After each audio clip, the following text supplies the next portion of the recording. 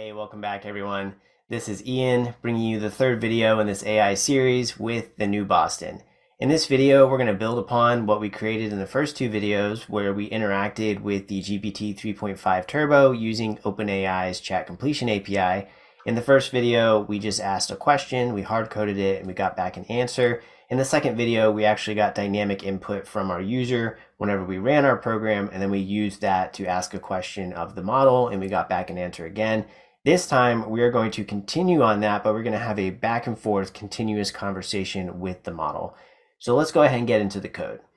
On the first couple lines, of course, we have our boilerplate, importing whatever packages we need and setting our API key on that OpenAI library. Now, we have an example of some potential inputs that we can provide here in this multi-line comment. So me being Ian, you could put your name here if you wanted to. We're going to ask, we're just going to greet the model saying, "Hi, Grandma," and then give me a suggestion on what to eat for lunch. And then we're going to follow that up with what is the recipe for that. So in between each of these queries, we're going to have some responses from the model. And you can see whenever we run the program, how we actually get to have a back and forth conversation where the model actually remembers the previous thing that we told it for context. It has a history of the conversation and it's able to respond accordingly. So let's see how we're doing that. Down here on line 13, we have our messages list. Nothing new here except for instead of hard coding a user role object right after our system role object, we're going to do that dynamically inside of a while loop, which comes next. But let's take a look at the system role object that we have inside of the list. Of course, the system role object always needs to happen first before everything else one time. And then after that, we're just going to have a back and forth between user role and assistant role. User role being what we input, and then assistant role being what the model sends back to us as a response to our request to the API. So the system role is the same as what we did in the previous video, where the content is set to "You are a sweet old helpful grandma." So we're going to be communicating with Grandma in this program, and we have an infinite loop here, so while true, and then we're going to gather the user text input using the input method in Python, where the argument that we pass in here is just a string of Ian : space, and that's just prompting us, the user, whoever's running the program, hey, this is the part where you enter in the input for, in this case, Ian. Once we get that assigned to the variable, then we're going to take it and we're going to inject it into this dictionary here, which is the user role object. We're going to pass that into messages.append. So it'll take the user role object with the dynamic content that we just got from that input on the previous line, and it'll append it to the end of our messages list. So like I said previously, we had it hard-coded, system role message, and then after that, the user role message. We're doing that now, except the user role message is getting appended dynamically. And that's important because it happens inside of the while loop. Now, as we continue to have this continuous conversation with our model, we can add new dynamic input from us, the user, and additionally later on, we're also going to include the responses from the model. So let's take a look at what's next here. Here is the code that should not be new to you. It's the same thing that we used in the previous two videos where we're actually making the request to the OpenAI Chat Completion API. So we're creating a new chat completion object, and we're passing in the arguments of the model set to GPT 3.5 Turbo, the messages set to the current state of our messages list, the temperature, we're keeping it low around 0.5, so not a lot of creativity going on there. And then the max tokens, we like to have it around 1024 for this use case, but feel free to play around with it for whatever you're building. So we get that response from the API, and then we can traverse into that object. You've seen the object in our logs from the previous videos, but essentially it has information about the chat completion, when it was created, the various choices available to you. In this case, there's always one choice unless you tell it to have more, which we're not. And we're going to go into that first choice, get access to that message object, and then pull the content string out of it. That content string is going to be the textual response from our assistant role, so from the API. We're going to assign that to the granny_response variable, and then we're going to print that. We're printing it so that we can keep track of the conversation in the console and see what the responses are from the API.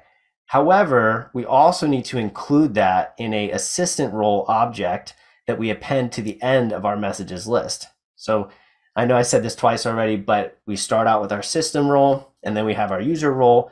Now we're including our first assistant role object, And then we're going to go back and forth, user role, assistant role for the remainder of however long we keep this program running for. And that's how we keep the history of the conversation and keep providing context back to the API for each of our API calls in the future. So here we have messages, that's our messages list, .append. This is just going to put this dictionary onto the end of the messages list. The role is set to assistant, and then the content is whatever the dynamic value is of that content string that we're getting back from the API response up here. So again, we assign that to Granny response, we pass it in here, we append it to the end of messages as an assistant role object, and now the loop is going to run over again, and it's going to wait for us to provide further user input here and continue to repeat that process. So that's it for the code. Really straightforward, really simple. Let's go ahead and run it and see what happens. So we'll go ahead and open up our terminal here. We'll run python main.py with our virtual environment activated. We're inside of the OpenAI example 03 continuous conversation folder, and we're going to execute that main.py file using Python 3. So when we run that, the first thing it does is it gets down to the user text input Ian, which you see highlighted over here on the left, and it's just prompting me for my input. So I'm going to keep it simple. Hello, Grandma. Now we wait for Grandma to respond. Short and sweet. Hello, dear. How can I help you today? So that's perfectly in line with what we told the model how it was going to behave. It's a helpful grandma. That checks out. So now I can say, can you please recommend something for lunch? We got to say please because it's our grandma. So we wait for a moment. It comes back. Of course, dear. How about a comforting bowl of homemade chicken noodle soup? It's nourishing and delicious. Or if you prefer something lighter, a fresh salad with grilled chicken and mixed greens would be lovely. What do you think? So this is nice. It's actually giving us options. So let's go with the chicken noodle soup. So I'll say, I like the chicken noodle soup. Can you please provide a recipe for that? So let's see if it can give us a recipe with the number of response tokens we've limited it to in our max tokens. So the recipe might take a second to come back. It's probably the largest response thus far. And sure enough, there it is. So if we take a look, Grandma comes back with absolutely. Here's a simple recipe for homemade chicken noodle soup. It gives us all the ingredients, nice and organized in an unordered list. Then the instructions in an ordered list. Every single step that we need to do to create a delicious bowl of soup. And at the very end, a message, there you go, dear. I hope you enjoy making and eating this comforting chicken noodle soup. Let me know if you need any more help. So because we're inside of an infinite loop, when we finally decide that we want to exit out of here, we just Control-C, keyboard interrupt, and that'll stop the program from running. And that's it for having a continuous conversation with your GPT model inside of the chat completion API. Thanks a lot, and we'll catch you all in the next video.